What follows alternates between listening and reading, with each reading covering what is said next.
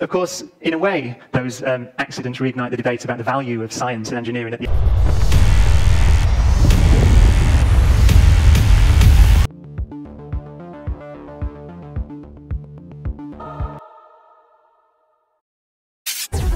This is CERN, the nuclear research laboratory on the border of France and Switzerland. It features the most powerful particle accelerator on Earth, the Large Hadron Collider, or LHC. What does it do? Well, it accelerates and collides particles at 99.99% the speed of light. When you hear the words particle accelerator, the first thing you probably think of is the Large Hadron Collider. I mean, it is the most powerful atom-smashing machine on the planet. It's very famous. It's charged with unpacking the fundamental mysteries of our universe. No big deal. Really, what they are trying to do at CERN is to physically break at a quantum level, at a quantum scale, the barrier that exists, which is known as the strong force or the nuclear bond between quantum particles. So they are physically trying to break open a doorway between parallel dimensions.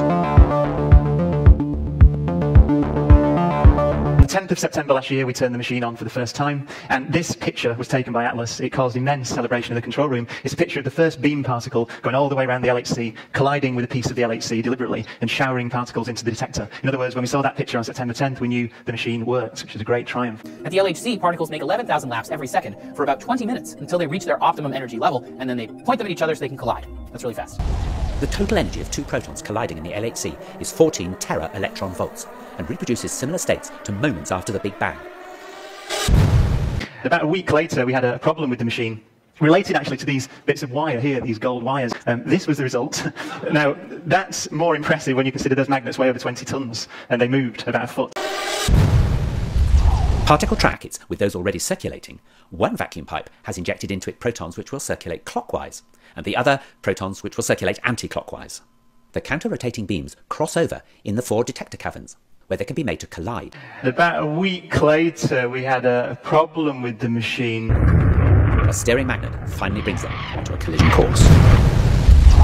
In one of the joins between over 9,000 magnets in LHC, there was a manufacturing defect, so the wire heated up slightly, and its 13,000 amps suddenly encountered electrical resistance. So we damaged about 50 of the magnets. We had to take them out, which we did. We've reconditioned them all, fixed them. They're all on their way back underground now. By the end of March, the LHC will be intact again. We will switch it on, and we expect to take data in June or July. Scientists at CERN revealed today that the Large Hadron Collider accidentally created a wormhole to a mirror universe. Wormhole to a mirror universe. This was completely unexpected, one of the scientists stated. There was some speculation that the LHC might unravel the fabric of space-time and destroy the universe, but most of us felt certain that the destruction would be more localized, most likely limited to our solar system, or possibly just the Earth itself. No one anticipated that it would open a portal to a bizarre parallel dimension. This has totally screwed up the office pool. Scientists from the mirror universe, who are assisting our scientists in trying to shut down the LHC, are denying rumours that their universe is some kind of evil alternate reality to our own. It's hardly fair to label our universe as evil, said Mr. Susan, ruler of the mirror universe, during the joint press conference held this morning. Protesters outside of CERN have already added invasion from mirror universe to the long list of dangers they believe the LHC poses. You have to keep a close watch on these scientist types, warned one protester. One minute they're opening up gateways to other dimensions, and the next thing you know, they're doing something really dangerous, like bouncing wonderflonium. Both sets of scientists insist that their LHC is perfectly safe, or at least as safe as a 27-kilometre super collider capable of punching a hole in reality can be. Everyone can rest assured that we're all working together to shut down the LHC as soon as possible, the mirror universe scientists stated, even though the wormhole is absolutely stable and poses no danger whatsoever. In a way, those accidents reignite the debate about the value of science and engineering at the edge. It's easy to refute, I think, that the fact that it's so difficult, the fact that we're overreaching, is the value of things like the LHC.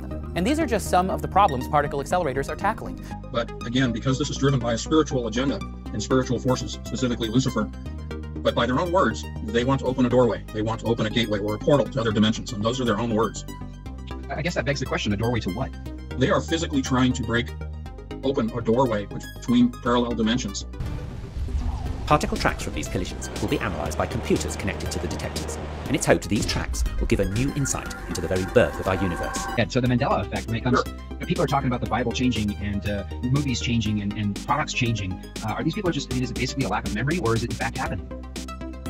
It is in fact happening. The physical changes do not exist. I'm going to be very specific. The physical changes do not exist in a physical manifestation. In other words, the words printed on the page have not changed. The words that are spoken in a video, like in Star Wars, have not changed. The labels on the product have not changed. What has changed is art, psychology. This is a psychological operation. This is a form of mass hypnosis.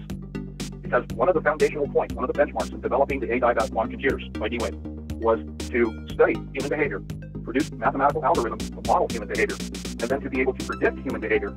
And now, with the advent of the Mandela effect manifesting, we are seeing the manipulation of human behavior utilizing quantum computers that are accessing parallel dimensions. When I say that they're extracting resources, what they're doing is they are allowing changes to happen on a mass scale. They are allowing changes to our memories to take place. They are actually manipulating us. This sounds far-fetched.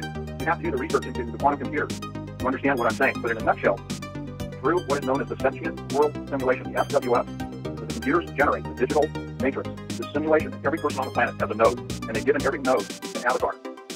And every person is connected to this sentient world simulation. And because we're connected to it, and it is a matrix that is being run, a program that is being run by quantum computers, they can input whatever stimuli into our psyche that they choose. And therefore, the Mandela effect is just the tip of the iceberg. It is a test. It is a beta test for the B system and grand deception. What we are seeing is only the leading edge of this. What we're talking about here is mass mind control. If you look at the main aspects or the main realization or awareness by people of the Mandela effect, if you go back to 2007, along with the increasing manifestations of the Mandela effect. So this is a pebble in the pond scenario. They're dropping stimuli into the matrix because they know, they predict how people are going to respond. But it's a test. It's a further testing of how people respond to these changes in the environment. They do that because they are trying to enhance the algorithms or the machine learning. This all ties into the beast system. This all ties into the process of having a single system that will control everyone psychologically.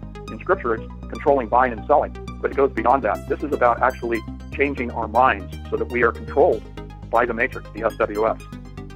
And you said this started in 2007. We have free will, but that can be manipulated. How our universe has evolved, what governs its behavior today, and where it's going in the future. Even though the LHC is the biggest, it definitely isn't the only particle accelerator out there. In fact, you probably live not too far from one. There are over 30,000 particle accelerators all over the world.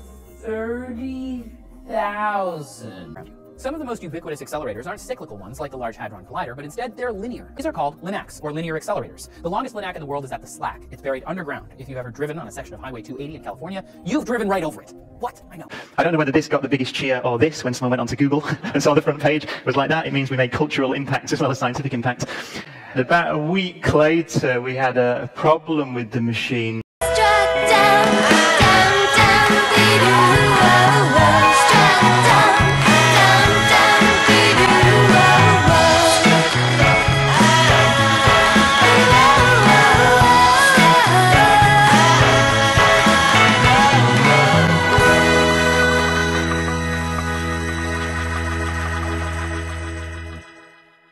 I'll leave the final word to an English scientist that said this: nothing is so dangerous to the progress of the human mind than to assume that our views of science are ultimate, that there are no mysteries in nature, that our triumphs are complete, and that there are no new worlds to conquer.